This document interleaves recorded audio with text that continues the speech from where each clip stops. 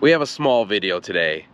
Right now we're in Oregon, and we're going to be visiting a couple of parks that have laid claim to being the smallest in the United States.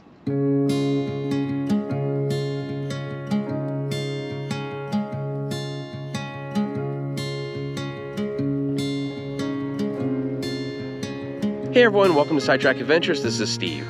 Right now I'm in Salem, Oregon, and this is the Oregon State Capitol behind me, but that's not what today's video is about. Today we're going to be visiting some of the smallest parks in America, and one of them is right here in Salem. Now here in Salem is Waldo Park, and it's just right back over here somewhere, and it used to be the smallest park in America. So let's head over and check it out, and then a little bit later we'll go see the park that dethroned it. Here's a look back at the Oregon Capitol building. And here's looking towards Waldo Park. That tree that is sticking up higher than the rest should be where we're going. Waldo Park is only about a block or so from the state capitol grounds, but back in 1872, this was just outside Salem city limits. In that year, Judge William Waldo purchased a giant sequoia seedling from a traveling salesman and planted it on the corner of his farmland. Judge Waldo must have really loved this tree, because when he sold his property so a road could be built, he did so on the condition that the tree be preserved. And right across the street in front of us is that tree.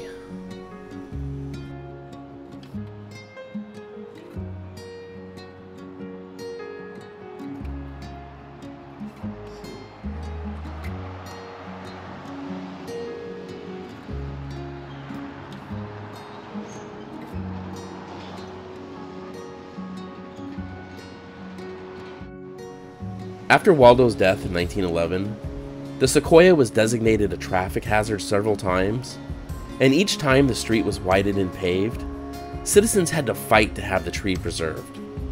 In 1936, the Salem chapter of the American War Mothers convinced the Salem City Council to declare the tree, plus the 12 by 20 foot piece of land it sits on, a public park to be named after Judge Waldo. This tree is now 82 feet tall.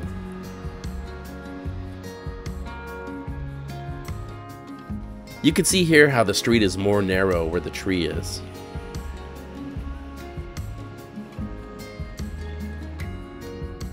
At only 12 by 20 feet, for a long time this stood as the smallest public park in the United States. However, being only 150 years old, this tree is still a baby as far as giant sequoias go. At some point, the size of this park may need to be enlarged. For 40 years, this was the smallest city park in the United States. But in 1976, it lost its crown. Now we're going to head about 45 miles north of here and visit the smallest park in the country.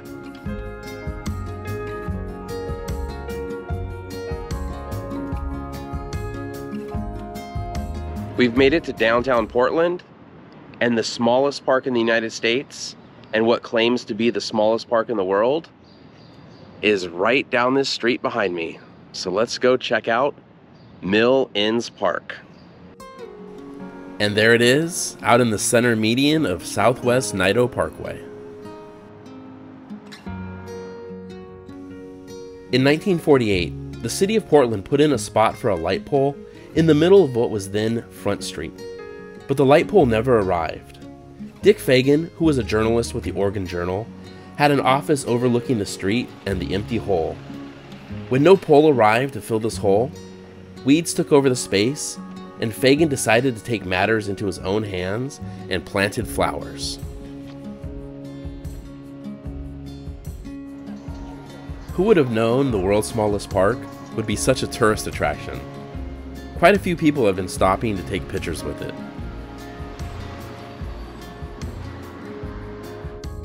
Fagan wrote a popular column called Mill Ends.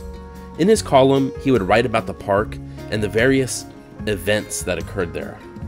Because he said he was a good Irishman, the park was dedicated on St. Patrick's Day, 1948. He continued to write about the park until he died in 1969.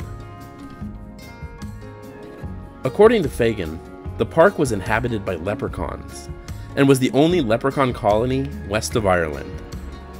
Mill Inns became a city park officially on St. Patrick's Day in 1976 and has continued to be the site of St. Patrick's Day festivities.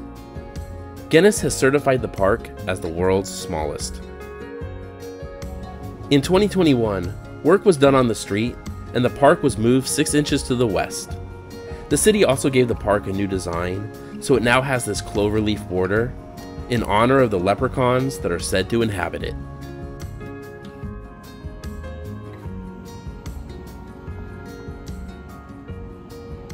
We've crossed the street to a slightly larger park so we can get a good look at the Willamette River, and also so that we can get out of the middle of the road and not get hit by any cars. But that's our look at the smallest parks in the United States, and according to Guinness, the smallest park in the world.